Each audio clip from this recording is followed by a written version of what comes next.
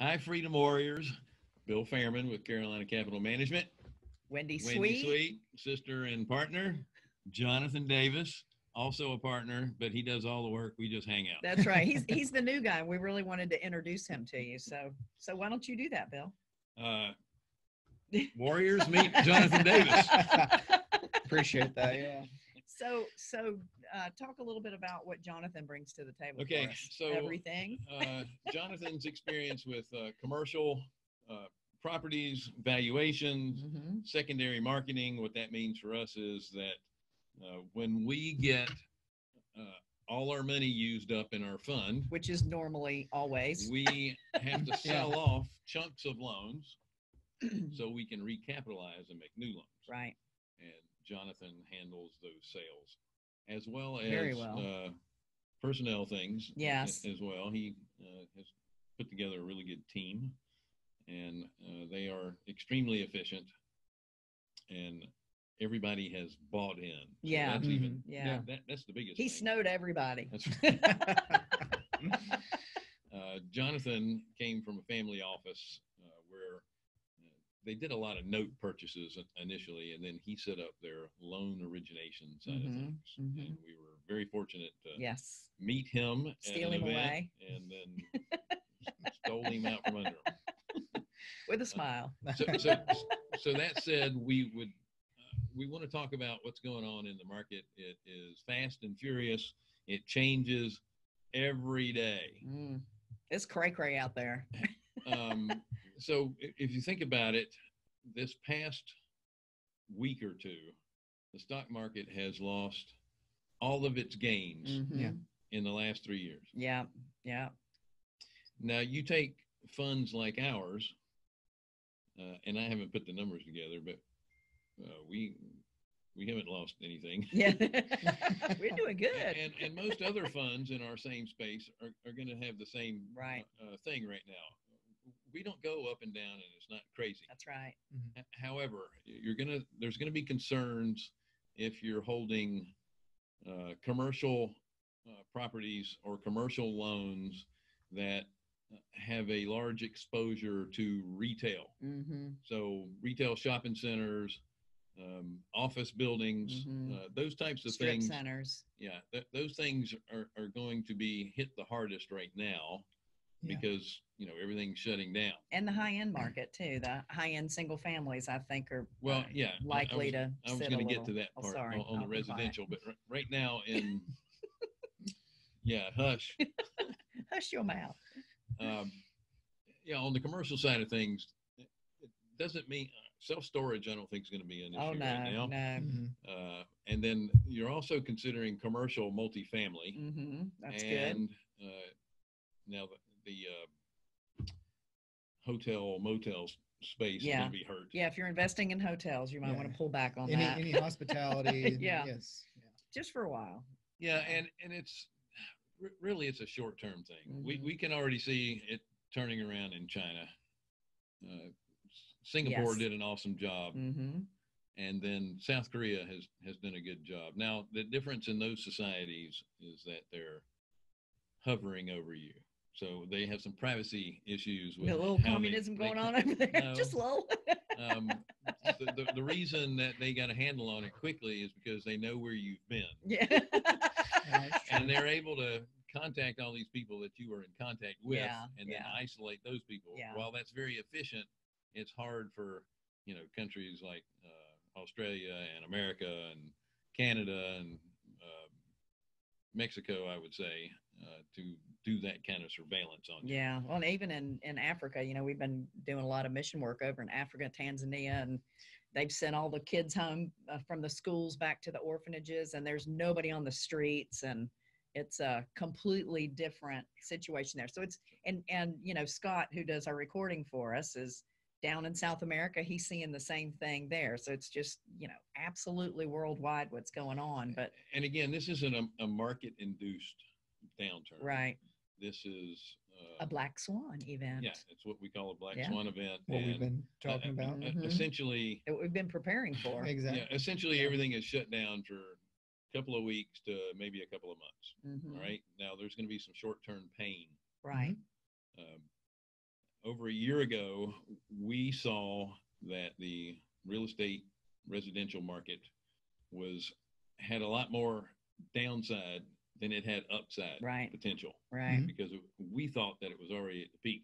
Now, in the areas that we are in and we're lending, those markets are still growing and they have upside, but there's no better time than the present to get conservative. And we changed our model to only go or do loans for what we call affordable housing. Our bread and butter market. And the reason for that is because that is the piece of real estate that is the most coveted. And why is it the most coveted? Because it's the most liquid. Right. Why is it the most liquid? Because it's the most coveted. It's a vicious circle.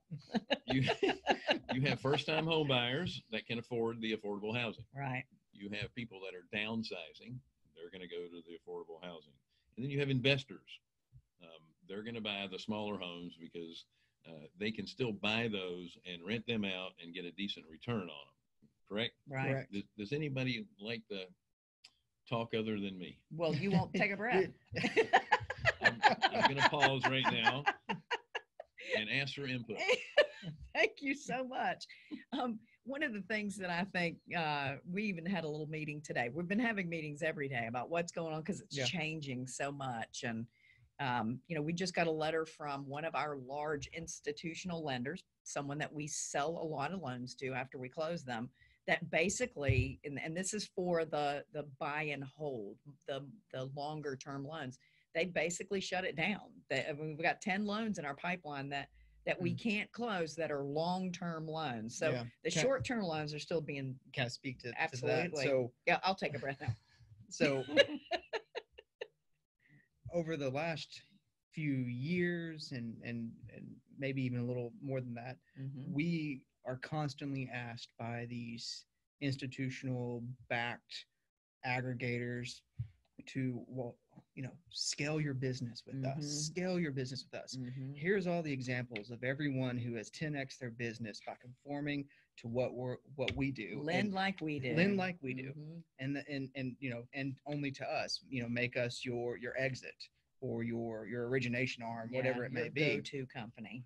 So with what we're seeing right now, we're really glad we said we no. look pretty smart, but the goal was, from when we started all of this and when I came on, which was 2 years ago now, a little over 2 years ago, to make us self-sufficient, to not go beyond our means, to not create a machine that we can't feed. Right. Because if we had scaled our business to conform and to capture that extra market share, we'd be laying off people now. Yes, we would. Yes, we would. Because they have just shut down all originations. And we've been sending them over the last few years things that, meet their guidelines that are just kind of spillover from what we do. Right. We haven't gotten out of what is our bread and butter and what makes us good what makes us our niche in our market and our niche, however you want to say it. We'll be country and say niche. Sometimes it comes out. I'm from Kentucky, so Carolinas, we're the same. So when I look at this, I get the letter from these institutional lenders, just like, hey, we're pressing pause on everything. And, not that, I would actually send this, but my first response was, well, all those people that you told me to give me an example of who 10x their business off of you, how are they doing right now? That's right. They're shaking in their shoes. We know the answer to that, which, goes back to, we stay in our markets doing what we know works with the team that we have to not go beyond our means. That's right. And that's what's so important to, I think, what we bring to our investors. We, we're not trying to be national lenders trying to take all this money and take over the world. We're trying to get solid returns for our investors and preserve capital and have principal preservation all along the way. That's right. And I think we're not sexy. We're vanilla. We say that all the time. But what we're seeing right now is proof that discipline works. Discipline works. It's not like Wendy said, it's not sexy, but it works. This is where the turtle is getting ahead. right? Well, with the institutional investors coming into the space, they tried to entice lenders like us by showing us a path that would be our cost of capital would be much lower. Right. And that means cutting out our investors, you guys. Yeah. Because we pay more for that capital because we're all participating together. Yeah. Versus we're essentially like a line of credit with a bank that has really low rates. Right. Yeah. Well, I've seen this story before. We went through 2008. Yeah. And we know what happens with the larger financial institutions. Yeah. When they fall hard. Well, they don't necessarily fall. They just stop. Yeah. And pivot and go somewhere else. Yeah. Well, and to build off of that, it's like based on like our core values and what we want to do. Is it more imperative for us to capture a higher return for ourselves in the short term and line $1 billion company with more money in their pocket? Or is it more important for us to say, how do we create wealth for those around us? You know, one of my favorite sayings is, we rise by lifting others. That's right. We rise because we're lifting investors with us, and investors are lifting us That's with right. them. That's so right. it kind of works all together. Right. We'd rather help create wealth for an investor, for someone who's worked hard, than for this $1 billion corporation that is trying to get you to create a machine that you can't feed. That's right. Yeah, and since we've been in business, that has been the model. We are trying to benefit both the investor that is investing in our fund, and we're trying to benefit the small business owner that's borrowing the money from us. And if both of those sides win, then we will win in the long run. Absolutely. And the great thing about private capital is that we have the bandwidth to change and to pivot as the market changes and pivots as well. Yes.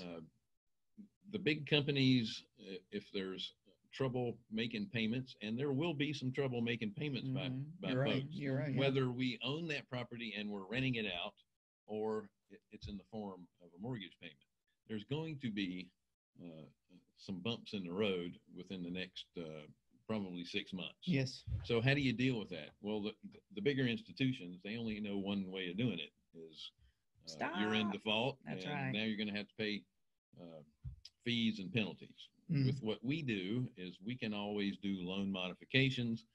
We can work with them. We can rent the houses out. Is that return for a couple of quarters going to be as high as it was in previous quarters? Probably not. But we're talking about a small dip and then a bigger upside. And why is it a bigger upside? Because we've worked with them and they will remember that. That's right. When it's time for them to do another one. So keep that in mind. Excuse me. People need two things, and I say this every time. Two things in any economy. They need food and they need shelter. Right. And we provide the shelter portion of it. And we're doing it in the space that is really geared towards that affordability. That's right. And that's the one that's going to be if we end up having to take back some properties and we can't sell them for any reason, we can still rent them out for close to what our expected return is. Well, and another question we keep getting asked too from other people, other lenders and just people in general that are inquiring about what's going on is, what if you can't have gatherings of more than 10 people and that kind of thing? Well, in our office, we only have 9, which is good. But we can operate virtually. But the people who are borrowing money to rehab these houses, the crews that are coming out to work, you're looking at 2 or 3 people on a crew. Typically, and there's usually just one crew in a house at a time. So that's not going to violate the 10-person gathering. And they're they're coming and going. They're going in and out. It's not, a big group of people all stuck in one house. So rehabs are still continuing.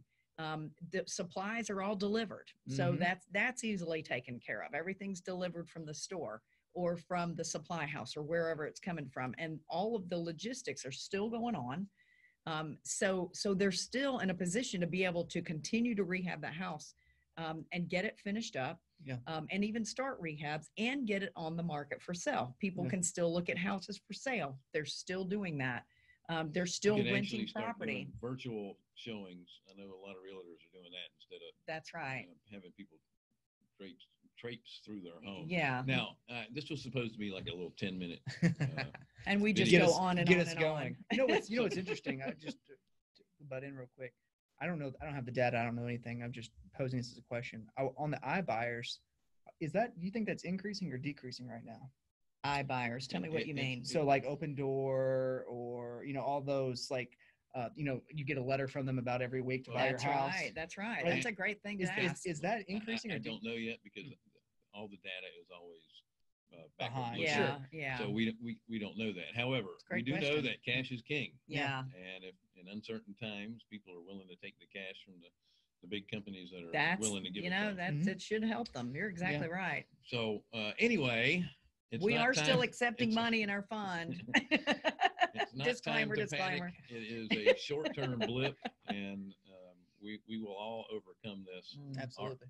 Our particular market is not volatile. It is a needed service, just right. like the grocery chain. Right. Well, the most important thing is to remember to keep your humanity, to think of others in this time. Mm-hmm. Sure.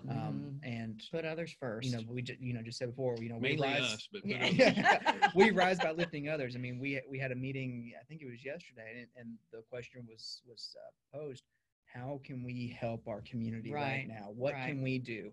And we put together several ideas to do so, but like, what can we do to help people through this? Because we all need help through this short period of time. And the more we help, the faster we're going to get through this. Well, first of all, we can all pray for each other. Yes. That's for sure. Mm-hmm. So there you have it.